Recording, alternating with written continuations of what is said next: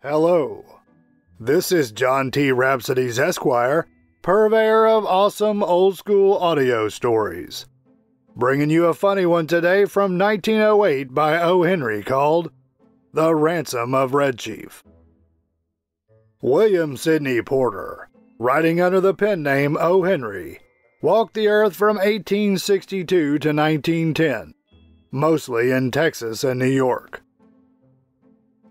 If you like awesome old-school audio stories from old minds that were once young minds, brought to you free of charge and with a happy and grateful heart, consider while listening to subscribe to this channel and turn on notifications to get notice of new stories. Some funny, some spooky, all awesome. Usually at least once a week. These simple acts will help this channel immensely. And now, hear the words of old. The Ransom of Red Chief, from 1910 by O. Henry. It looked like a good thing, but wait till I tell you. We were down south in Alabama, Bill Driscoll and myself, when this kidnapping idea struck us. It was, as Bill afterward expressed it, during a moment of temporary mental apparition. But we didn't find that out till later. There was a town down there, as flat as a flannel cake, and called Summit, of course. It contained inhabitants of as undeleterious and self-satisfied a class of peasantry as ever clustered around a maypole. Bill and me had a joint capital of about $600, and we needed just $2,000 more to pull off a fraudulent town lot scheme in western Illinois with. We talked it over on the front steps of the hotel. Philoprogenitiveness, or the love of offspring, says we, is strong in semi-rural communities. Therefore, and for other reasons, a kidnapping project ought to do better there than in the radius of newspapers that send reporters out in plain clothes to stir up talk about such things. We knew that Summit couldn't get after us with anything stronger than constables and maybe some lackadaisical bloodhounds and a diatribe or two in their local paper, the Weekly Farmer's Budget. So, it looked good. We selected for our victim the only child of a prominent citizen named Ebenezer Dorset. The father was respectable and tight, a mortgage fancier and a stern, upright collection plate passer and forecloser.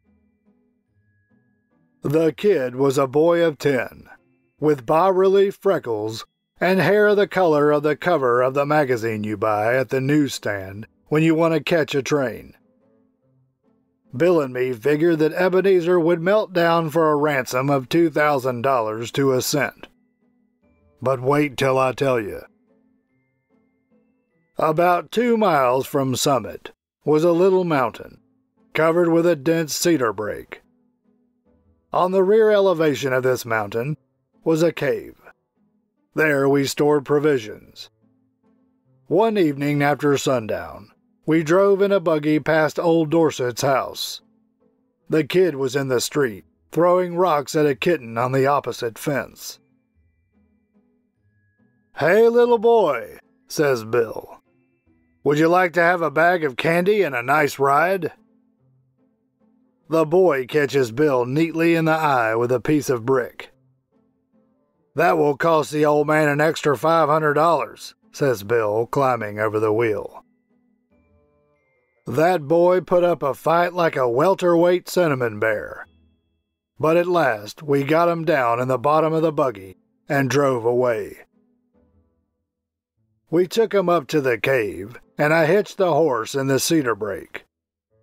After dark, I drove the buggy to the little village, 3 miles away, where we'd hired it, and walked back to the mountain. Bill was pasting court plaster over the scratches and bruises on his features. There was a fire burning behind the big rock at the entrance of the cave, and the boy was watching a pot of boiling coffee with 2 buzzard tail feathers stuck in his red hair. He points a stick at me when I come up and says, "Hi, cursed paleface, do you dare to enter the camp of Red Chief, the terror of the plains?" "He's all right now," says Bill, rolling up his trousers and examining some bruises on his shins. "We're playing Indian. We're making Buffalo Bill's show look like magic lantern views of Palestine in the town hall. I'm old Hank the Trapper, Red Chief's captive, and I'm to be scalped at daybreak. By Geronimo, that kid can kick hard." Yes, sir, that boy seemed to be having the time of his life.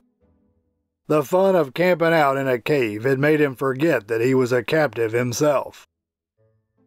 He immediately christened me Snake Eye the Spy, and announced that, when his braves returned from the warpath, I was to be broiled at the stake at the rising of the sun. Then we had supper, and he filled his mouth full of bacon and bread and gravy, and began to talk. He made a during dinner speech something like this: "I like this fine. I never camped out before, but I had a pet possum once and I was 9 last birthday. I hate to go to school. Rats ate up 16 of Jimmy Talbot's aunt's speckled hen's eggs. Are there any real Indians in these woods? I want some more gravy. Does the trees moving make the wind blow? We had 5 puppies. What makes your nose so red, Hank? My father has lots of money. Are the stars hot? I whipped Ed Walker twice Saturday. I don't like girls. You dassn't catch toads unless with a string. Do oxen make any noise? Why are oranges round? Have you got beds to sleep on in this cave? Amos Murray has got 6 toes. A parrot can talk, but a monkey or a fish can't. How many does it take to make 12? Every few minutes the boy would remember that he was an Indian, and pick up his stick rifle and tiptoe to the mouth of the cave to rubber for the scouts of the hated paleface. Now and then he would let out a war whoop that made old Hank the Trapper shiver. That boy had Bill terrorized from the start. "Red Chief," says I to the kid, "would you like to go home?" "Oh, what for?" says he. "I don't have any fun at home. I hate to go to school. I like to camp out. You won't take me back home again, Snake Eye, will you?" "Not right away," says I. "We'll stay here in the cave a while." "All right," says the boy. "That'll be fine. I never had such fun in all my life." We went to bed about 11 o'clock. We spread down some wide blankets and quilts and put the boy Red Chief between us. We weren't afraid he'd run away. He kept us awake for 3 hours, jumping up and reaching for his rifle and screeching, "Hey, Pard!" in mine and Bill's ears, as the fancied crackle of a twig or the rustle of a leaf revealed to his young imagination the stealthy approach of the outlaw band. At last I fell into a troubled sleep, and dreamed that I had been kidnapped and chained to a tree by a ferocious pirate with red hair. Just at daybreak, I was awakened by a series of awful screams from Bill.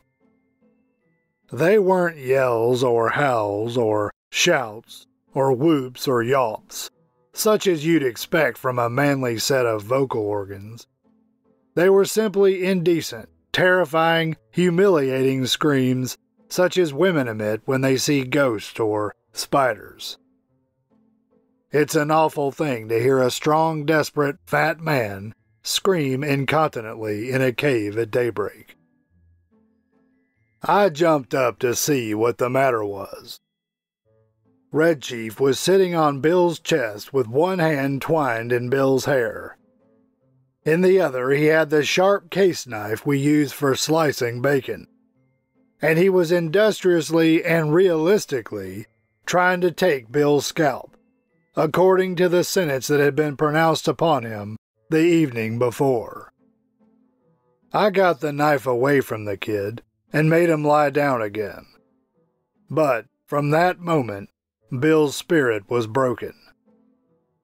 He laid down on his side of the bed, but he never closed an eye again in sleep as long as that boy was with us. I dozed off for a while, but along towards sunup, I remembered that Red Chief had said I was to be burned at the stake at the rising of the sun. I wasn't nervous or afraid, but I sat up and lit my pipe and leaned against a rock. "What you getting up so soon for, Sam?" asked Bill. "Me?" says I. "Oh, I got a kind of pain in my shoulder. I thought sitting up would rest it." "You're a liar," says Bill. "You're afraid. You was to be burned at sunrise, and you was afraid he'd do it. And he would, too, if he could find a match. Ain't it awful, Sam? Do you think anybody will pay out money to get a little imp like that back home?" "Sure," says I. "A rowdy kid like that is just the kind that parents dote on. Now you and the chief get up and cook breakfast, while I go up on the top of this mountain and reconnoiter." I went up on the peak of the little mountain and ran my eye over the contiguous vicinity. Over toward summit, I expected to see the sturdy yeomanry of the village, armed with scythes and pitchforks, beating the countryside for the dastardly kidnappers. But what I saw was a peaceful landscape dotted with one man plowing with a dun mule. Nobody was dragging the creek. No couriers dashed hither and yon, bringing tidings of no news to the distracted parents. There was a sylvan attitude of somnolent sleepiness pervading that section of the external outward surface of Alabama that lay exposed to my view. "Perhaps," says I to myself, "it has not yet been discovered that the wolves have borne away the tender lambkin from the fold." "Heaven help the wolves," says I, and I went down the mountain to breakfast. When I got to the cave, I found Bill backed up against the side of it, breathing hard, and the boy threatening to smash him with a rock half as big as a coconut. "He put a red-hot boiled potato down my back," explained Bill, "and then mashed it with his foot. And I boxed his ears. Have you got a gun about you, Sam?" I took the rock away from the boy and kind of patched up the argument. "I'll fix you," says the kid to Bill. "No man ever yet struck the Red Chief but what he got paid for it. You better beware." After breakfast, the kid takes a piece of leather with strings wrapped around it, out of his pocket, and goes outside the cave unwinding it. "What's he up to now?" says Bill, anxiously. "You don't think he'll run away, do you, Sam?" "No fear of it," says I. "He don't seem to be much of a homebody. But we've got to fix up some plan about the ransom. There don't seem to be much excitement around Summit on account of his disappearance. But maybe they haven't realized yet that he's gone. His folks may think he's spending the night with Aunt Jane or one of the neighbors. Anyhow, he'll be missed today. Tonight we must get a message to his father, demanding the $2,000 for his return." Just then we heard a kind of war whoop, such as David might have emitted when he knocked out the champion Goliath. It was a sling that Red Chief had pulled out of his pocket, and he was whirling it around his head. I dodged and heard a heavy thud and a kind of a sigh from Bill, like a horse gives out when you take his saddle off. A rock the size of an egg had caught Bill just behind his left ear. He loosened himself all over and fell in the fire across the frying pan of hot water for washing the dishes. I dragged him out and poured cold water on his head for half an hour. By and by, Bill sits up and feels behind his ear and says, "Sam, do you know who my favorite biblical character is?" "Take it easy," says I. "You'll come to your senses presently." "King Herod," says Bill. "You won't go away and leave me here alone, will you, Sam?" I went out and caught that boy and shook him until his freckles rattled. "If you don't behave," says I, "I'll take you straight home. Now, are you going to be good or not?" "I was only funning," says the boy sullenly. "I didn't mean to hurt old Hank, but what did he hit me for?" "I'll behave, Snake Eye, if you won't send me home, and if you'll let me play the Black Scout today."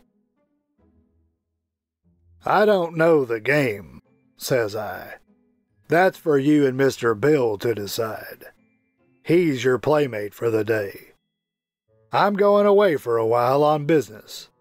Now, you come in and make friends with him and say you're sorry for hurting him, or home you go, at once."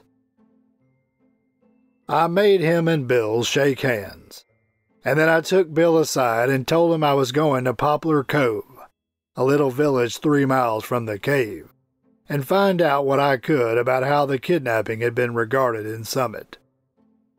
Also, I thought it best to send a peremptory letter to Old Man Dorset that day, demanding the ransom and dictating how it should be paid. "You know, Sam," says Bill, "I've stood by you without batting an eye in earthquakes, fire, and flood, in poker games, dynamite outrages, police raids, train robberies, and cyclones. I never lost my nerve yet till we kidnapped that 2-legged skyrocket of a kid. He's got me going. You won't leave me long with him, will you, Sam?" "I'll be back sometime this afternoon," says I. "You must keep the boy amused and quiet till I return. And now we'll write the letter to old Dorset." Bill and I got paper and pencil and worked on the letter, while Red Chief, with a blanket wrapped around him, strutted up and down, guarding the mouth of the cave. Bill begged me tearfully to make the ransom $1,500 instead of $2,000. "I ain't attempting," says Bill, "to decry the celebrated moral aspect of parental affection, but we're dealing with humans, and it ain't human for anybody to give up $2,000 for that 40-pound chunk of freckled wildcat. I'm willing to take a chance at $1,500. You can charge the difference up to me." So, to relieve Bill, I acceded, and we collaborated a letter that ran this way: Ebenezer Dorset, Esquire. We have your boy concealed in a place far from Summit. It is useless for you or the most skillful detectives to attempt to find him. Absolutely the only terms on which you can have him restored to you are these. We demand $1,500 in large bills for his return. The money to be left at midnight tonight, at the same spot and in the same box as your reply, as hereinafter described. If you agree to these terms, send your answer in writing by a solitary messenger tonight at 8:30 o'clock. After crossing Owl Creek on the road to Poplar Cove, there are 3 large trees about 100 yards apart, close to the fence of the wheat field on the right-hand side. At the bottom of the fence post, opposite the 3rd tree, will be found a small pasteboard box. The messenger will place the answer in this box and return immediately to the town of Summit. If you attempt any treachery or fail to comply with our demand as stated, you will never see your boy again. If you pay the money as demanded, he will be returned to you safe and well within 3 hours. The terms are final, and if you do not accede to them, no further communication will be attempted. Signed, 2 Desperate Men. I addressed this letter to Dorset and put it in my pocket. As I was about to start, the kid comes up to me and says, "Oh, Snake Eye, you said I could play the Black Scout while you was gone." "Play it, of course," says I. "Mr. Bill will play with you." "What kind of game is it?" "I'm the Black Scout," says Red Chief, "and I have to ride to the stockade to warn the settlers that the Indians are coming. I'm tired of playing Indian myself. I want to be the Black Scout." "All right," says I. "It sounds harmless to me. I guess Mr. Bill will help you foil the pesky Indians." "What am I supposed to do?" asked Bill, looking at the kid suspiciously. "You are the horse," says Black Scout. "Get down on your hands and knees." "How can I ride to the stockade without a horse?" "You'd better keep him interested," said I, "till we get the scheme going. Loosen up." Bill gets down on all fours, and a look comes in his eye like a rabbit's when you catch it in a trap. "How far is it to the stockade, kid?" Bill asks, in a husky manner of a voice. 90 miles, says the Black Scout. "And you have to hump yourself to get there on time. Whoa now." The Black Scout jumps on Bill's back and digs his heels in his side. "For heaven's sake," said Bill, "hurry back, Sam, as soon as you can. I wish we hadn't made the ransom more than 1,000. Say, you quit kicking me or I'll get up and warm you good." I walked over to Poplar Cove and sat around the post office and store, talking with the chawbacons that came in to trade. One whiskerando says that he hears Summit is all upset on account of Elder Ebenezer Dorset's boy having been lost or stolen. That was all I wanted to know. I bought some smoking tobacco, referred casually to the price of black-eyed peas, posted my letter surreptitiously, and came away. The postmaster said the mail carrier would come by in an hour to take the mail on to Summit. When I got back to the cave, Bill and the boy were not to be found. I explored the vicinity of the cave and risked a yodel or two, but there was no response.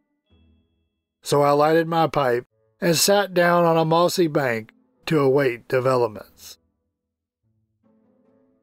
In about half an hour, I heard the bushes rustle, and Bill wobbled out into the little glade in front of the cave. Behind him was the kid, stepping softly like a scout, with a broad grin on his face. Bill stopped, took off his hat, and wiped his face with a red handkerchief. The kid stopped about 8 feet behind him. "Sam," says Bill, "I suppose you'll think I'm a renegade, but I couldn't help it. I'm a grown person with masculine proclivities and habits of self-defense. But there is a time when all systems of egotism and predominance fail. The boy is gone. I've sent him home. All is off. There was martyrs in old times, goes on Bill, that suffered death rather than give up the particular graft they enjoyed. None of them were ever subjugated to such supernatural tortures as I have been. I tried to be faithful to our articles of depredation, but there came a limit. "What's the trouble, Bill?" I asked him. "I was rode," says Bill, "the 90 miles to the stockade, not barring an inch. Then, when the settlers were rescued, I was given oats. Sand ain't a palatable substitute. And then, for an hour, I had to try to explain to 'em why there was nothing in holes, how a road can run both ways, and what makes the grass green. I tell you, Sam, a human can only stand so much. I takes him by the neck of his clothes and drags him down the mountain. On the way, he kicks my legs black and blue from the knees down, and I've got to have 2 or 3 bites on my thumb and hand cauterized. But he's gone," continues Bill, "gone home. I showed him the road to Summit and kicked him about 8 feet nearer there at one kick. I'm sorry we lose the ransom, but it was either that or Bill Driscoll to the madhouse."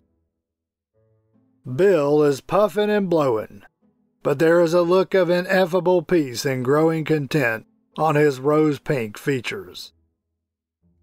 "Bill," says I, "there isn't any heart disease in your family, is there?" "No," says Bill. "Nothing chronic except malaria and accidents. Why?" "Well, then you might turn around," says I, "and have a look behind you." Bill turns and sees the boy, and loses his complexion and sits down plump on the ground and begins to pluck aimlessly at grass and little sticks. For an hour I was afraid for his mind.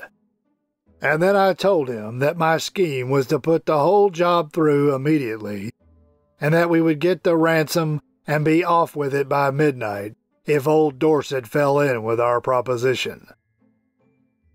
So Bill braced up enough to give the kid a weak sort of a smile and a promise to play the Russian in a Japanese war with him as soon as he felt a little better. I had a scheme for collecting that ransom, without danger of being caught by counterplots that ought to commend itself to professional kidnappers. The tree under which the answer was to be left, and the money later on, was close to the road fence with big bare fields on all sides. If a gang of constables should be watching for anyone to come for the note, they could see him a long way off crossing the fields or in the road. But no siree. At 8:30, I was up in that tree as well hidden as a tree toad, waiting for the messenger to arrive. Exactly on time, a half-grown boy rides up the road on a bicycle, locates the pasteboard box at the foot of the fence post, slips a folded piece of paper into it, and pedals away again back toward Summit. I waited an hour, and then concluded the thing was square. I slid down the tree, got the note, slipped along the fence till I struck the woods, and was back at the cave in another half an hour. I opened the note, got near the lantern and read it to Bill. It was written with a pen in a crabbed hand, and the sum and substance of it was this: 2 desperate men. Gentlemen, I received your letter today by post, in regard to the ransom you asked for the return of my son. I think you are a little high in your demands, and I hereby make you a counter proposition, which I am inclined to believe you will accept.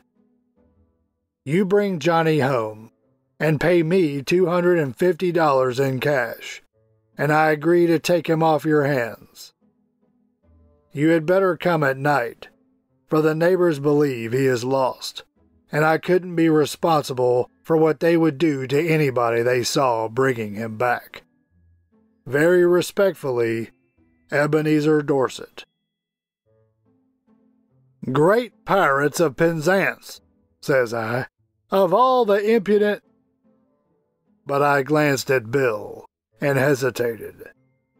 He had the most appealing look in his eyes I ever saw on the face of a dumb or a talking brute. Sam, says Bill, what's $250 after all?